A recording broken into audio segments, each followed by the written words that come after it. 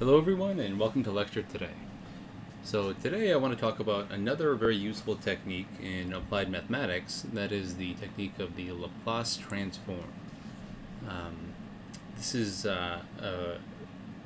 related to the Fourier transform. In some sense, it's coming from the same idea. It's what's called an integral transform that takes a function and creates a new function that is much more useful in certain contexts and certain applications. Specifically, one of the main applications of the Laplace transform that we'll see is that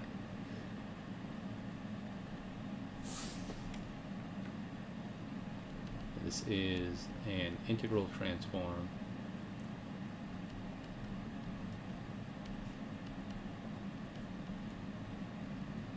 that has this property that when you take the transform of the derivative of a function, it reduces it to an algebraic equation in that function in the variable, the new variable in the new domain that we get after we transform it.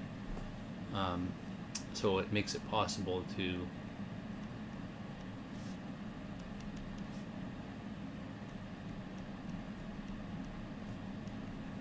reduce linear ODEs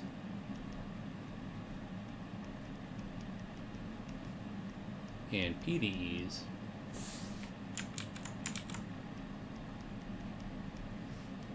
to systems in general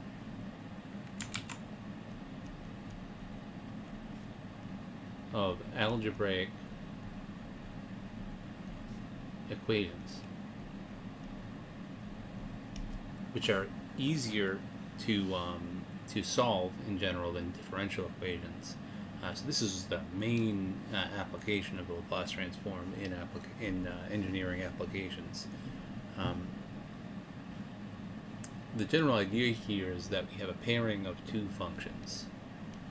The original function,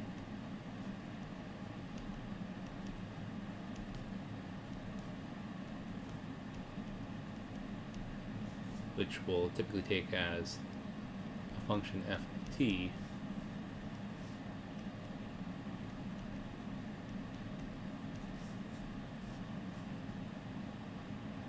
and the transformed function,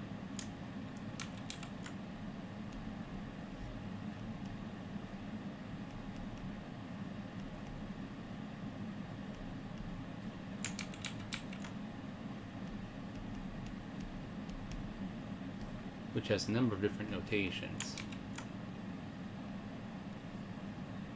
Typically we denote the Laplace transform as a curly L with curly brackets of f of t will be a new function of s, which we can denote capital F of s, and sometimes we denote this as f with a bar over it as well. But given a function f of t, we should be able to find the Laplace transform, where the Laplace transform has the explicit definition of being the integral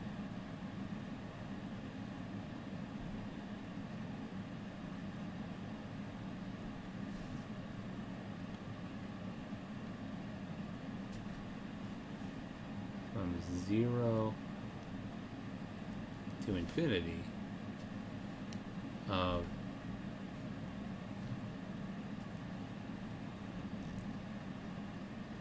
e to the negative st times f of t dt.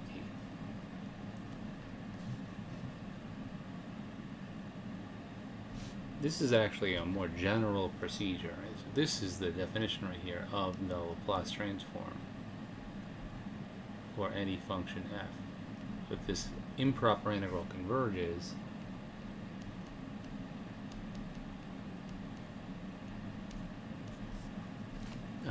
this new function that you get which is a new function of s, because this integral is a t integral here, if this converges, we say the Laplace transform exists. And generally, S may be complex.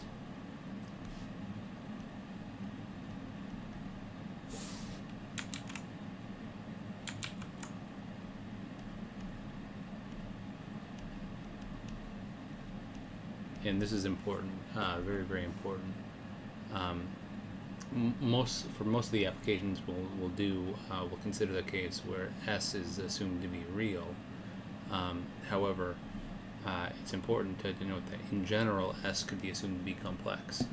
And this idea of an integral transform is actually related to a more general type of transform,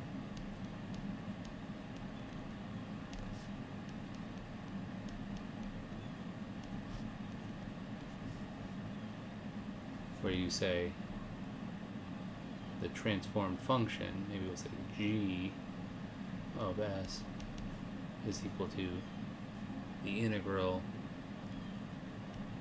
from 0 to infinity of k of S t times f of t dt, where k of st is a multivariable function of S and t, which we call the kernel of the integral transform.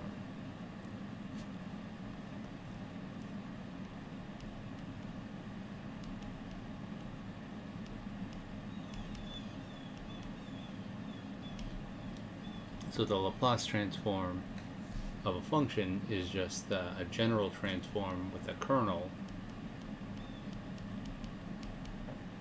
of the function e to the negative st.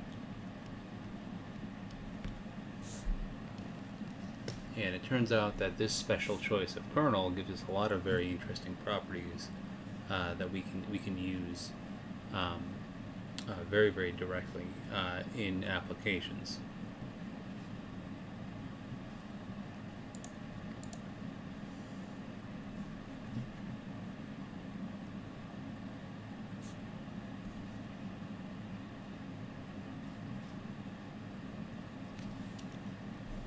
So let's do the Laplace transform of a relatively simple function. We'll do f of t equals t.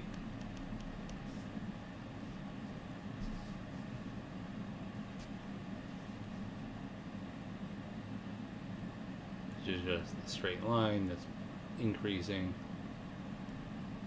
for all t.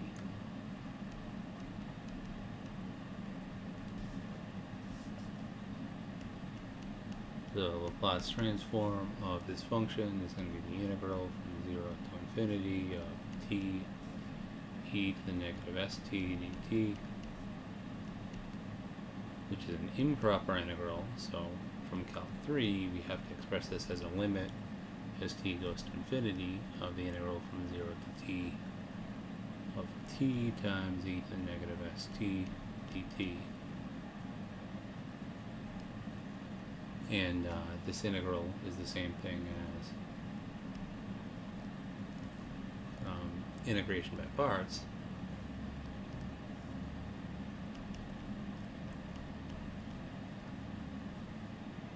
The integral, or the first term of the integration by parts, we get t times e to the negative st over s t to 0, and then plus the integral 1 over s from 0 to t e to the negative st dt.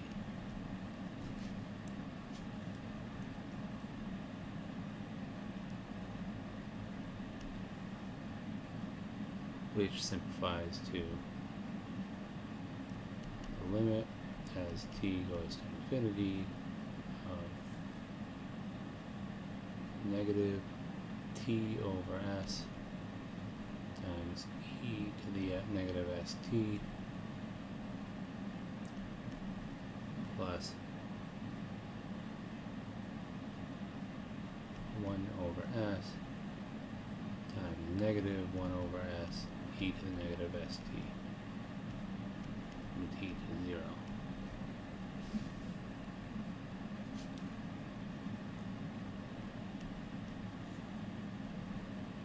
Which is the limit as t goes to infinity of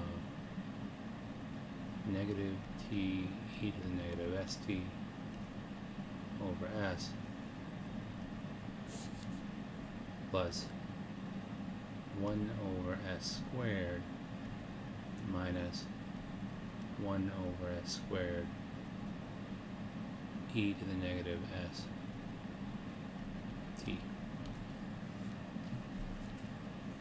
And this limit, the limit as t goes to infinity of e to the negative st, is going to go to 0, as well as this limit right here, t times e to the negative st, is the same thing as the limit as t goes to infinity of t over e to the st, which with one application of L'Hopital's rule we can show will also go to 0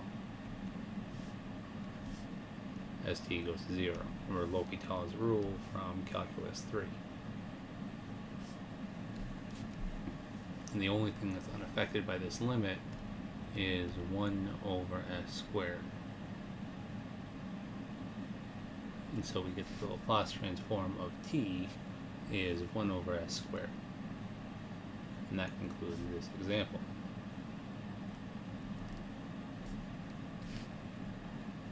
So it's a good idea to go through and verify some of the terms in the Laplace transform tables that we'll write down a little bit later. But the idea here is that typically the Laplace transform is defined for the real part of s greater than some fixed constant a, because of the fact that we need certain limits in the Laplace transform to go to 0 in order for this integral, an improper integral, to converge. For instance, in this problem, right, a is 0. S will have to be greater than 0 because if s is negative, this becomes positive, and therefore these limits do not go to 0. If it is equal to 0, or if it's less than 0, then these limits actually go to infinity. So we have to be kind of careful here as we go through and do these computations.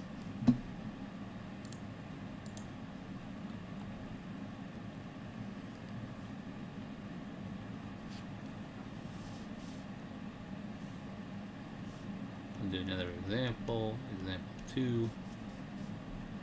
Take f of t to be equal to e to the at Laplace transform of e to the at of s, or f of s, is equal to integral from 0 to infinity e to the at times e to the negative st dt. And this is the limit as t goes to infinity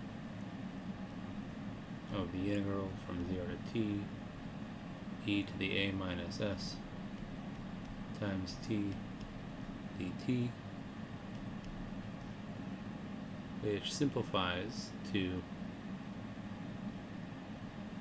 1 over s minus a when you go through and compute the limit. Right. The integral of this is 1 over a minus s times e to the a minus st, and in the limit this is going to go to 0 as long as s is greater than a. I really should say is the real part of s is greater than a. Same thing up here. If s is complex, it means the real part of s is greater than 0.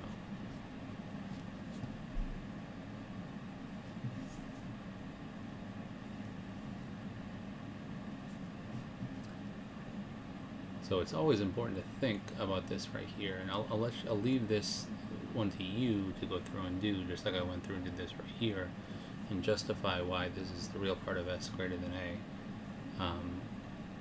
But this will give us convergence.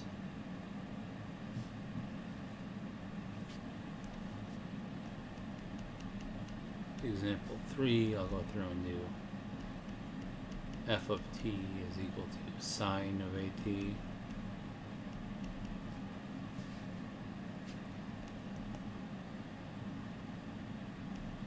Laplace transform of sine of at to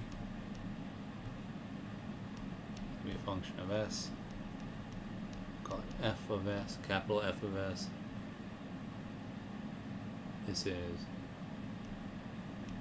the integral from 0 to infinity of e to the negative st sine of at dt, which is the limit as t goes to infinity of the integral from 0 to t of e to the negative st sine of at dt. And we know how to do integrals of this form via tabular integration by parts.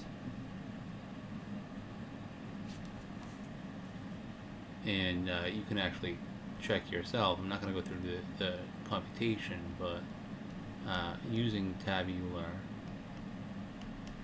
integration by parts, our method from before, you end up getting that the integral from 0 to t of e to the negative st sine of at dt is the same thing as negative e to the negative st times s sine of at plus a cosine of at over s squared plus a squared, evaluated from 0 to t.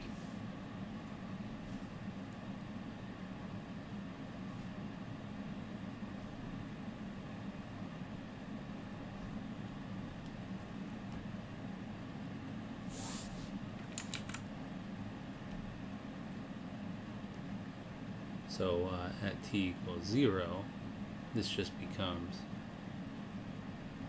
a over s squared plus a squared minus e to the negative st s sine of at plus a cosine of at over s squared plus a squared, which also tends to 0 in the limit as t goes to infinity.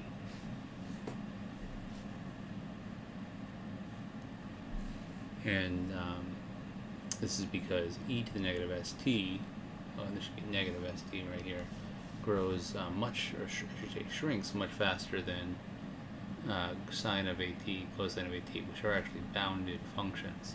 So you can again use the idea that sine and cosine are bounded to show that this limit is 0 as t goes to infinity. What that means is that the Laplace transform of sine of at is a over s squared plus a squared, and this again is valid as long as this coefficient up in the negative x in the exponential here is negative. So it's going to be for a real part of s greater than 0.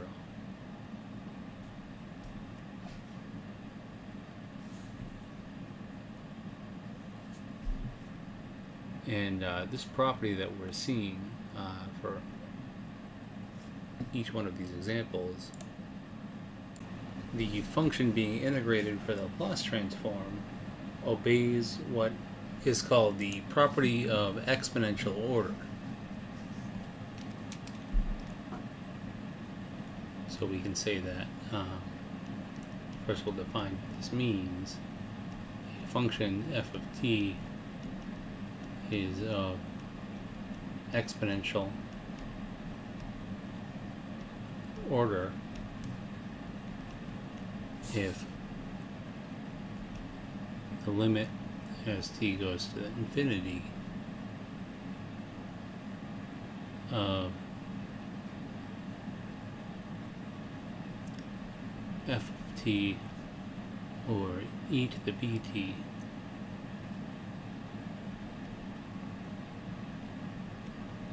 is equal to 0. As if there exists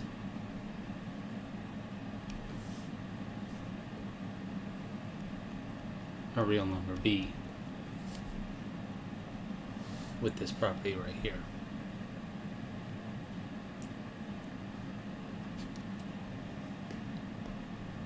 We can also write this as saying that f of t is less than or equal to a times e to the bt for t greater than some constant value of time t naught. So this is implying the existence of a constant a and a constant b such that for t greater than t naught, so that's some index t,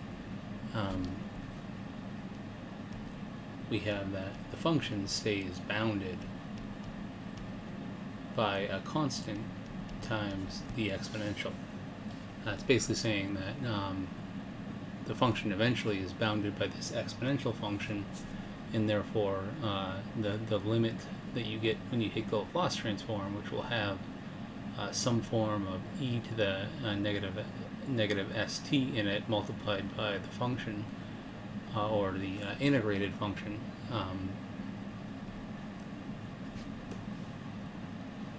but all of the examples that we've seen are functions that are of exponential order. For an example of function that's not of exponential order, take for instance the function f of t is equal to e to the t squared. And this function grows much faster than e to the t, and therefore it's not of exponential order, and therefore we do have to be careful. But it turns out that for all of the applications that we're going to consider, this is enough for us to work with. The class of functions that are of exponential order are large enough. It's a large enough class of functions that it's very, very useful.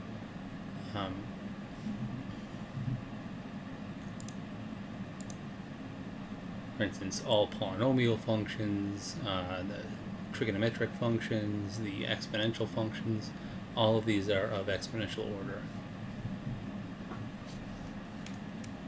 Let's look at one more example.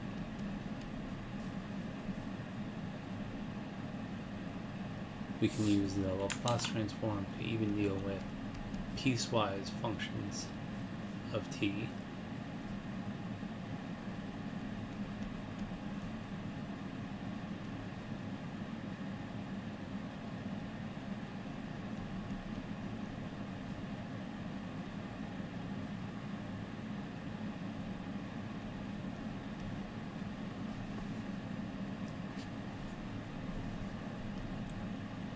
The Laplace transform of this f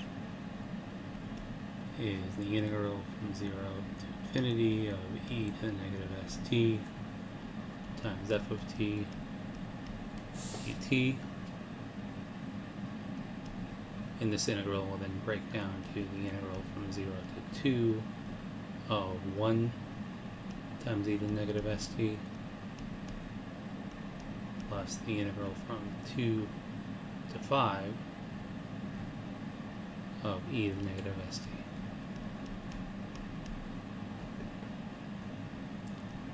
which after some simplifications, doing our integrations, this becomes 1 over s minus 3 e to the negative 2s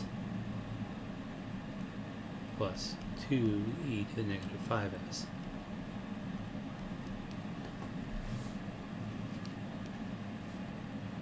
And so I think I've done enough examples now. It's important now to go through and we'll summarize in a table the important Laplace transforms that we'll see in applications.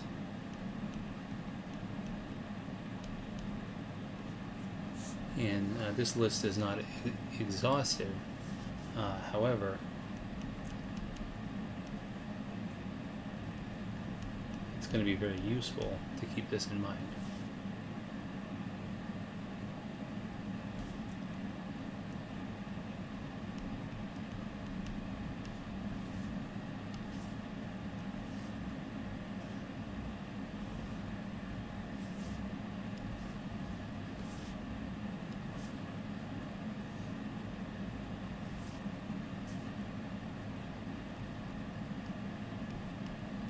So I'll consider the function 1, the function t to the n, the function sine of at,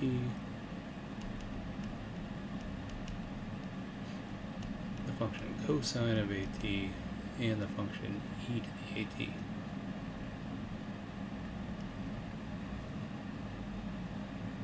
And the Laplace transform of 1 is 1 over s. The Laplace transform of t to the n is n factorial over s plus, or s to the n plus 1, and the domain of validity for each of these is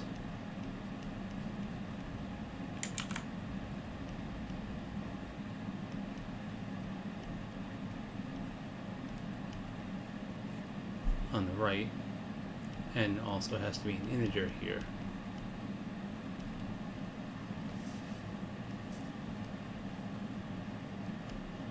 Plus transform of sine of at is a over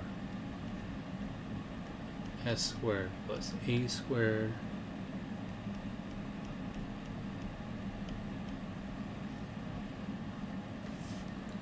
cosine of at is s over s squared plus a squared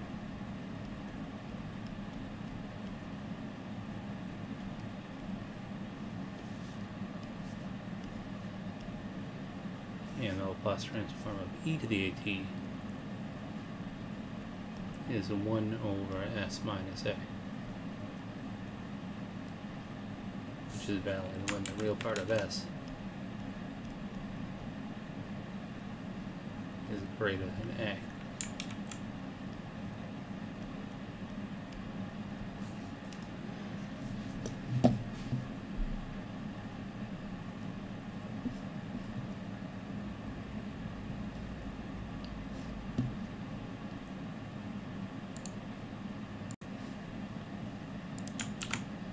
So one of the things that we have here, and the reasons this is working so well, is because of the fact that the exponential grows so quickly, or I should say the negative exponential shrinks so quickly, that it guarantees that if you use this as a kernel, as long as f is of exponential order, you'll get a convergent Laplace transform, so the integral will converge. This is one of the nice things about the Laplace transform, and one of the reasons that the exponential function here is chosen. The other reason is how it interacts with the derivative. We're going to see that it converts the derivative to an algebraic relation rather than a differential relation, which is a really incredible property. But let's go through and summarize some of the basic properties, and then we'll get into the more advanced properties a little bit later on in the lecture.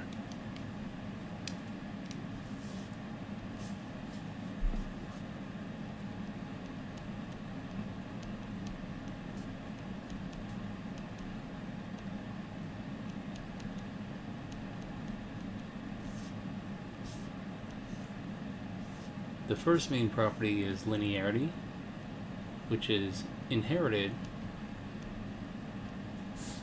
from the underlying integral operation that's being performed for a given Laplace transform. So the Laplace transform of A f of t plus b g of t as a function of s is going to be the same thing as A times the Laplace transform of f of t plus b times the Laplace transform of g of t for constants a and b.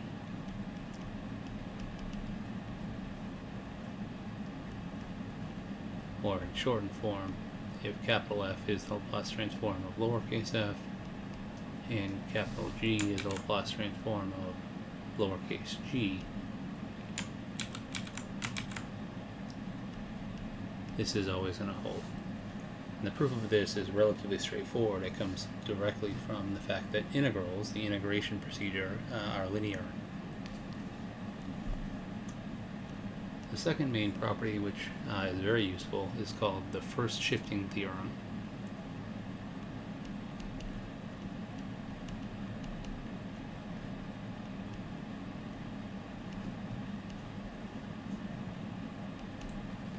And this is very useful because it gives us a technique of going through and satisfying or solving for a new Laplace transform for a new function if there's an exponential involved.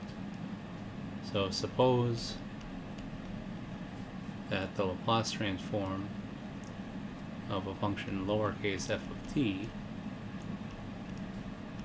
is some function capital F of s, and this is valid when the real part of s is greater than some beta. The first shifting theorem says that the Laplace transform of e to the alpha t times f of t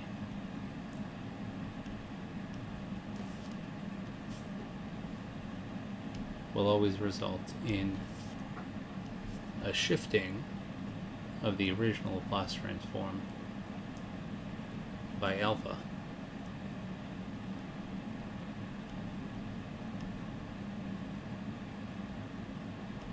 Where the real part of s will have to stay greater than alpha plus beta now.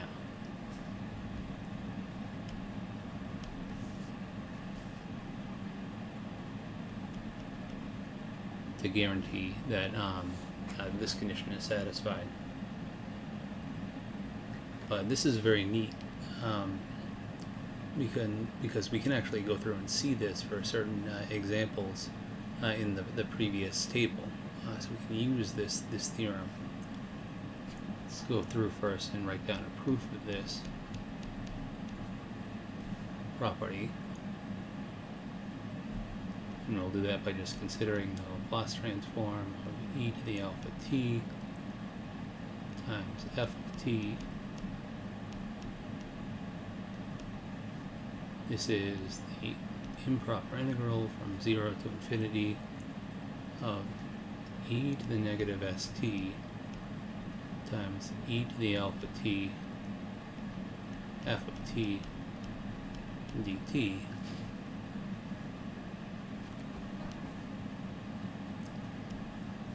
Which is the same thing as the integral from 0 to infinity of e to the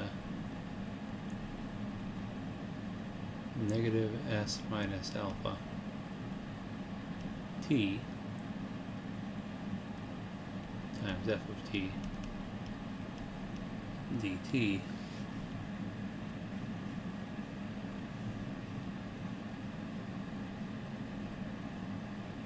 which by the definition of the Laplace transform is the Laplace transform of lowercase f evaluated at s minus alpha. This is a direct proof. But remember that because this Laplace transform is only valid when the real part of s minus alpha is greater than beta. This is valid when the real part of s minus alpha is greater than beta. The real part of s has to be greater than the real part of alpha plus the real part of beta, where beta is a real number. So this even allows for alpha to be a complex number, which is very cool.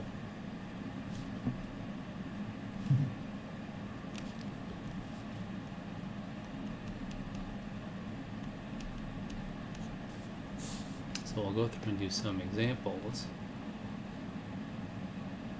We know that the Laplace transform of 1 is equal to the function 1 over s. So by the first shifting theorem, the Laplace transform of e to the alpha t will be 1 over s minus alpha, where s is greater than alpha, because this is valid when s is greater than 0.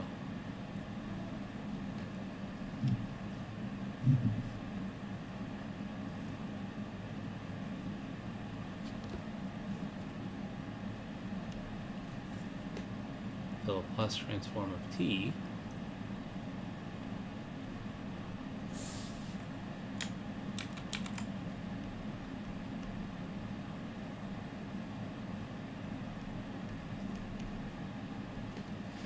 we computed before to be 1 over s squared. And this gives us that the Laplace transform of t times e to the alpha t is 1 over s minus alpha squared.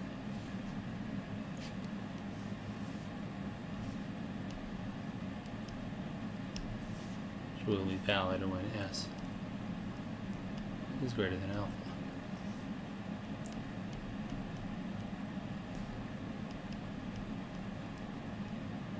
I'm just going to denote this the real part of s because, well, we could allow s to be a complex number.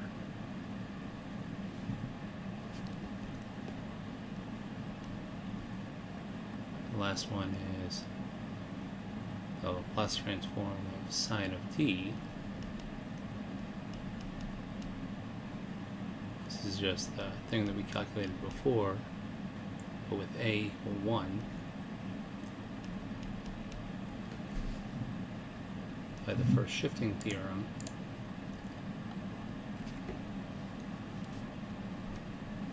this implies that the Laplace transform of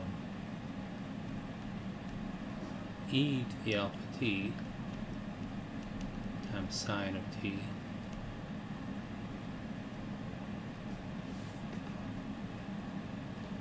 is going to be equal to 1 over s minus alpha squared plus 1. And this is valid for s greater than alpha. So this is very neat, and it also kind of points at where we're going in terms of applications, because functions of this form, this form, and this form are all seen when solving basic linear nth order differential equations. In partial differential equations, a function like this, or a function in exponential multiplied by a trigonometric function, governs the disturbance of a mass spring system with damping It also governs the LCR circuit that we talked about before when we introduced the application of the Fourier series to analyzing LCR circuits in nth order linear differential equations. So this is very cool. We also see that the first shifting theorem extends the class of functions for which the Laplace transform can be determined explicitly. It extends the table of Laplace transforms by a great value. We're going to see that additional extensions to this table of Laplace transforms emerge from other general theorems that hold for the Laplace transform. The next idea is we're going to discuss is taking the Laplace transform of the derivative of a function. And this is probably one of the biggest theorems for the Laplace transform, or uses for the Laplace transform in applications.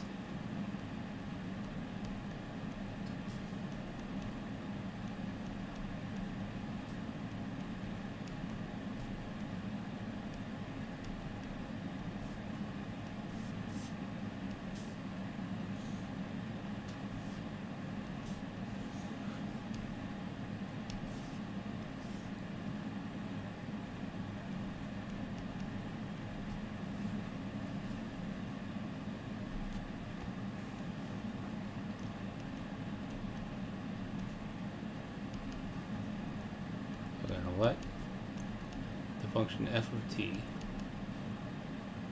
be continuous and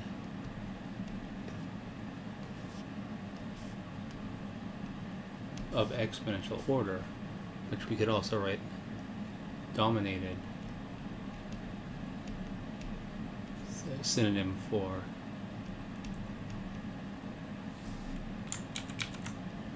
of exponential order,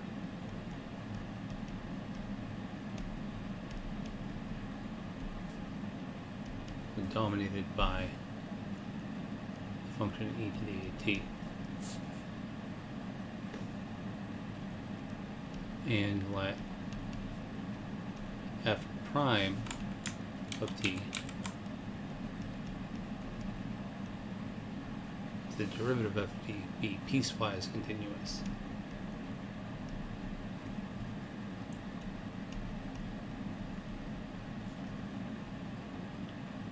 On every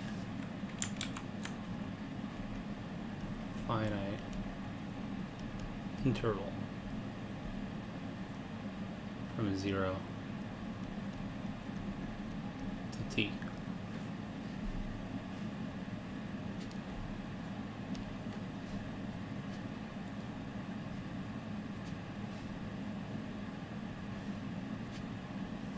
And then for s greater than a,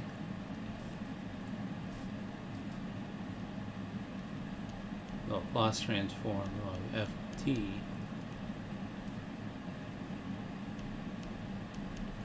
is going to be s times the Laplace transform, or Laplace transform of, f prime of t is going to be s times the Laplace transform of f of t minus the limit of f as we approach 0 from the right.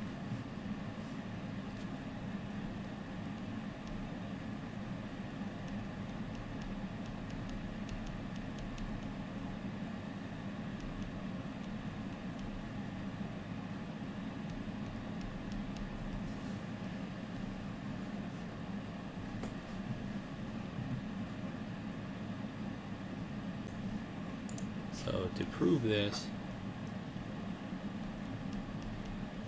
we're going to go through directly, and we'll let ti, or I in 1 to n, be the points of discontinuity.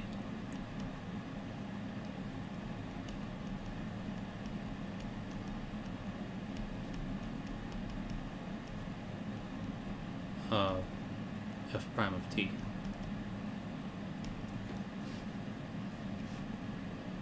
In which case the Laplace transform can be broken up into parts, because we have the Laplace transform of f prime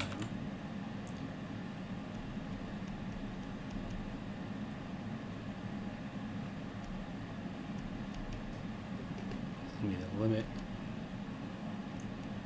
as t goes to infinity of the integral from 0 to t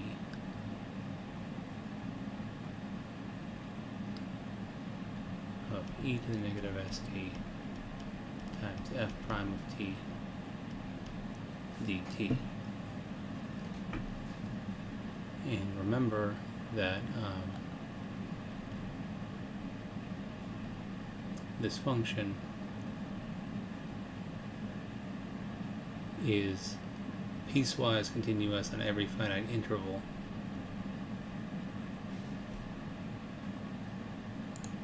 So we can break this integral up into the following. It's the same thing as the limit as t goes to infinity of the integral from 0 to t1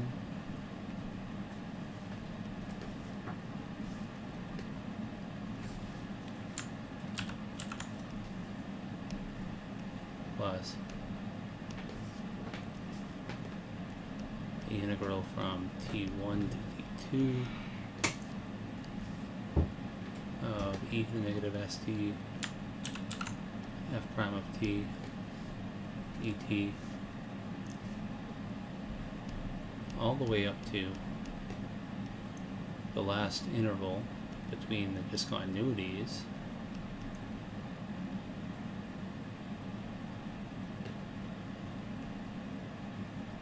e to the negative st f prime of t dt. And lastly, we have to add in the tail, which is the integral from tn to t of f prime of t dt.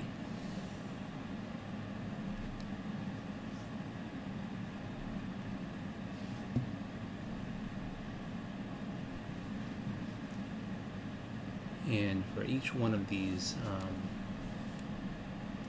terms, we can integrate by parts. It's also worthwhile to note here that this expression right here, all of these first terms in this sum of n terms don't depend on this limit. The only thing that does in fact depend on the limit is this last sum right here. So if we do that and we integrate by parts by doing u is equal to e to the negative st and dv is equal to f prime of t dt, for each one of these integrals we end up getting a sum of the form e to the negative st times f of t evaluated from t1 to 0 plus s times the integral from 0 to t1 of e to the negative st f of t dt.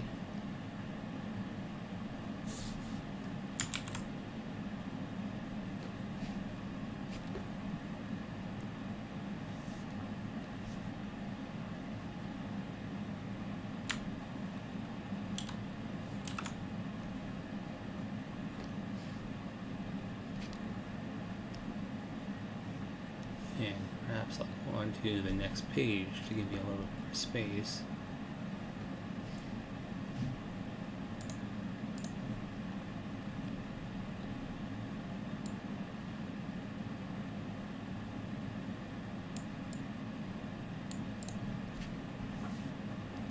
second term will be this exact same term, but with the bounds from t1 to t2, t1 to t2, and then this holds for every single term up to and including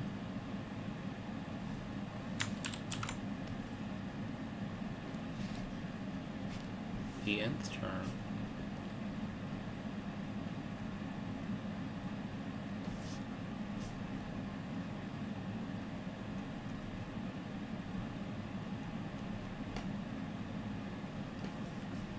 And also including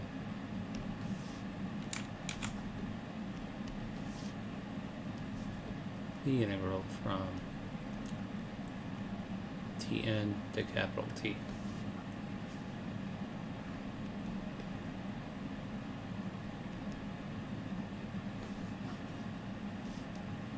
And don't forget that this entire thing is, remember, take the limit of this entire thing as t goes to infinity. So that limit comes down and only hits this last term right here.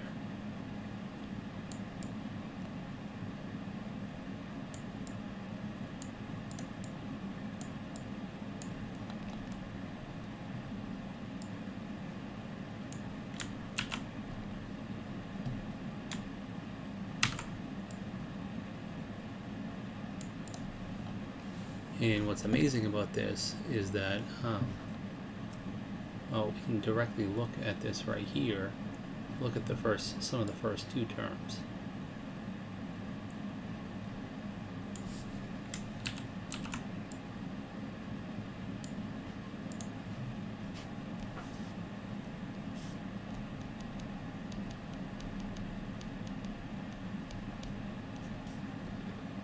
When we plug in our boundary points here, we're going to get negative f of 0, or negative f, the limit as f goes to 0 from the positive,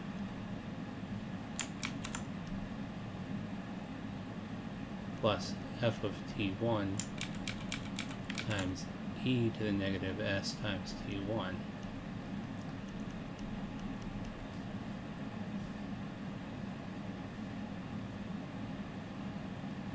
Plus this integral right here.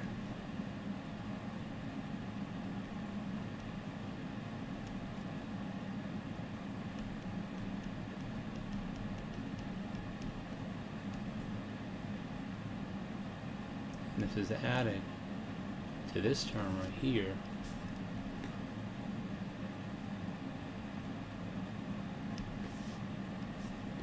which is e to the negative st2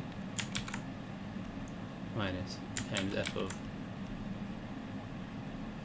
t2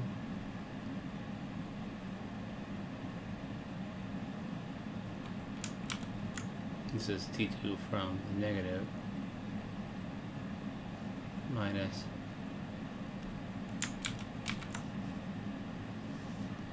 oops, and I forgot to put in, this is f of t2, t1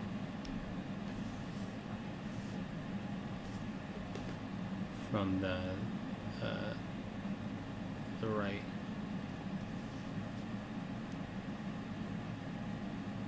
or actually from the left.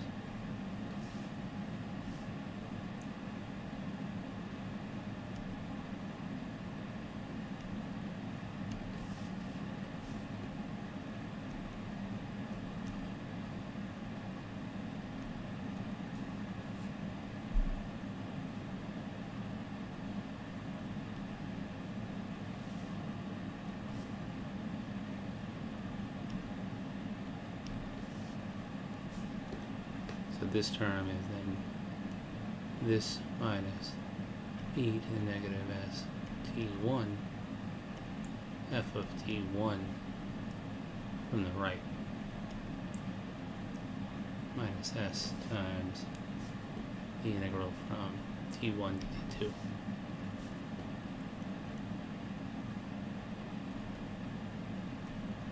Of e to the negative st f of t dt.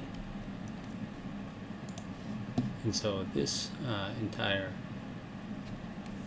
expression simplifies to a sum of jumps of this form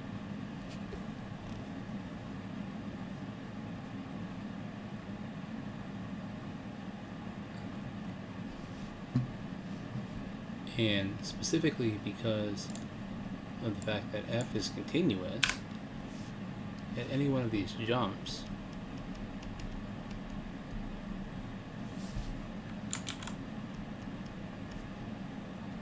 ti, the limit at ti from the right is equal to the limit of f at ti from the left. And so we get a cancellation in the first two terms of this e to the negative st1 cancels with this e to the positive s or negative st1 f of the limit from the left. Okay, and this also happens at every other term here. This t1 cancels this t1 when you plug in, this t2 cancels the t2 in the bottom part of the sum, and these it keeps happening all the way down the line until we are left with the following. Also note that this summation right here from 0 to t1, t1 to t2, tn minus 1 to tn of all of these integrals summed together is just the integral from 0 to tn.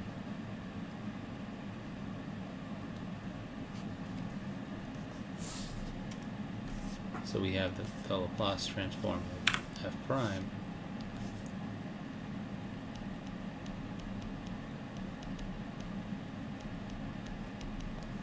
is equal to negative f of 0, the limit of f as t goes to 0 from the right, plus the limit as t goes to infinity of e to the negative st times f of t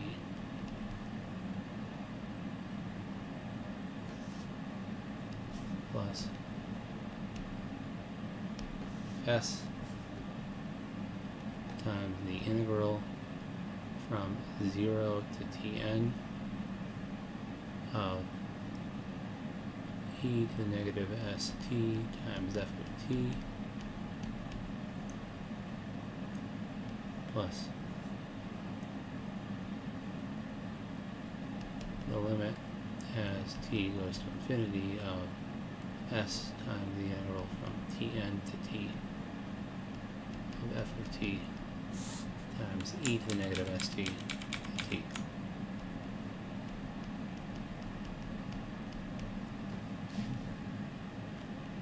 And I want to emphasize here that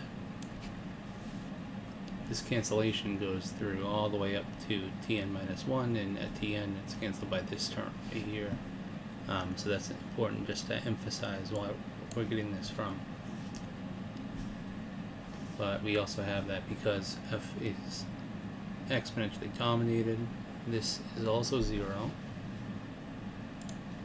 And we can pull all of our terms together now to claim that the Laplace transform of f prime of t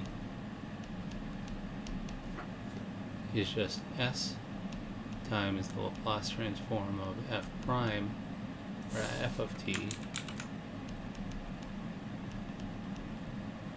minus f of 0, the limit of f as t goes to 0. And this concludes our proof. The reason I went through and did this is because I wanted to show that proving stuff with Laplace transforms always is going to revolve around using the definition or a subsequent property that you've proven. But the idea is that this is a hugely powerful result, and I want to make the remark that this immediately allows for extensions to other derivatives.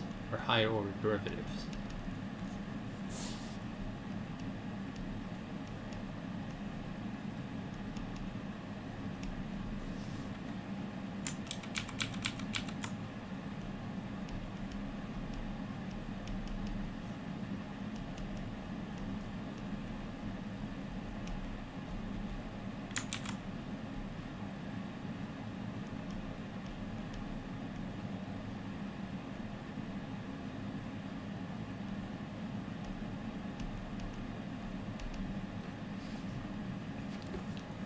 Case in point, if you want to take the Laplace transform of the nth derivative of the function t, as long as the assumptions of the previous theorem hold for fn and fn minus 1, we can go through and write down the formula from the previous theorem. It'd be a good exercise for you to prove this. The s to the n times the Laplace transform of f of t minus s to the n minus 1 times the Laplace transform, or times the limit of f as we approach 0 from the right,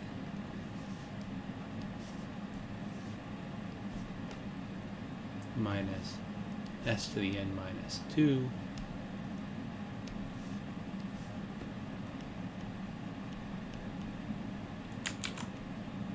times f limit as we approach 0 from the right, all the way down, or sorry, this should be f prime, all the way down to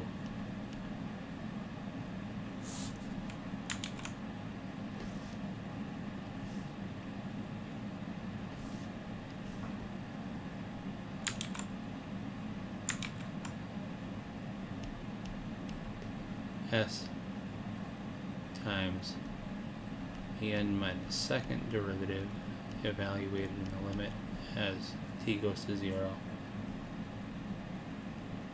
minus, lastly, the n minus first derivative of f limit as we approach 0 from the right.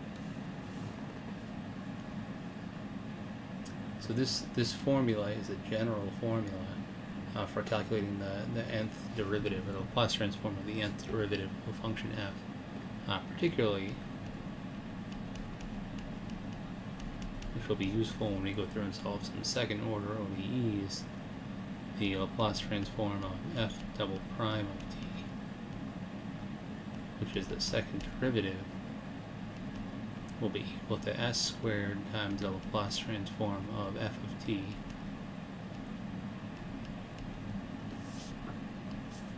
minus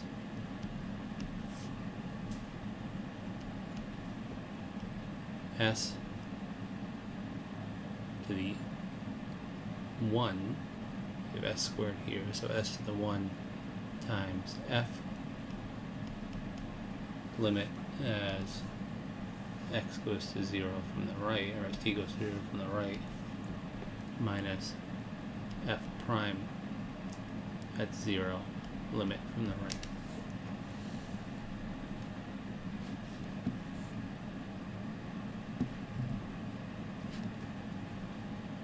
So for a quick example of how to use this, right, let's try and find the Laplace transform of sine of at by using this method. Or we know the Laplace transform of sine of at already, we computed it. Let's use the formula for the derivative. We know that if f of t is sine of at,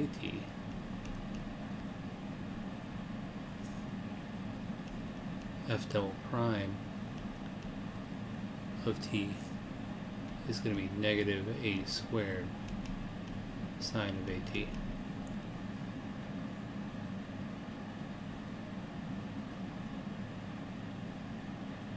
Which is negative a squared times f of t.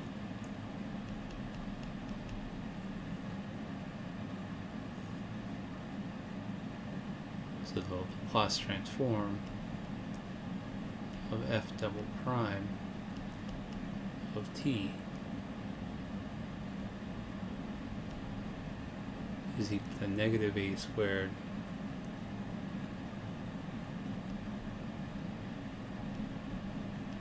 times the Laplace transform of f of t by linearity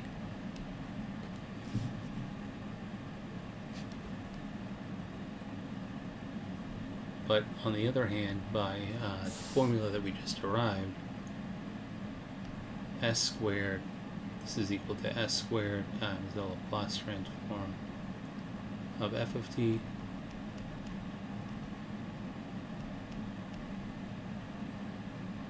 minus s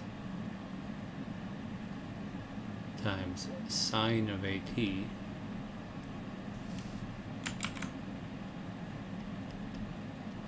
as we approach t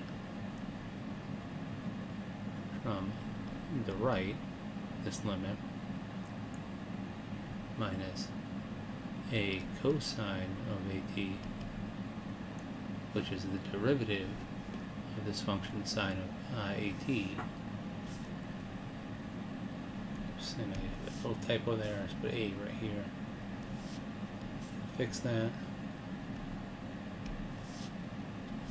And this is a cosine of at, the limit as t goes to 0 from the right.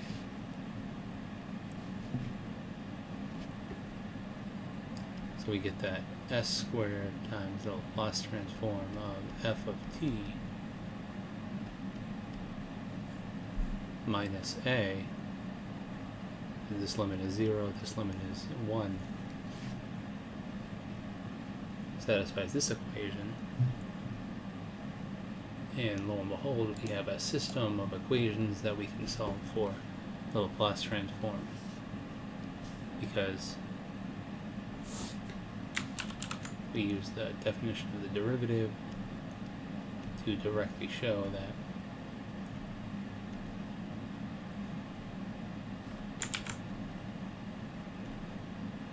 the Laplace transform of f double prime for this simple function has to be equal to negative a squared times the Laplace transform of the function itself.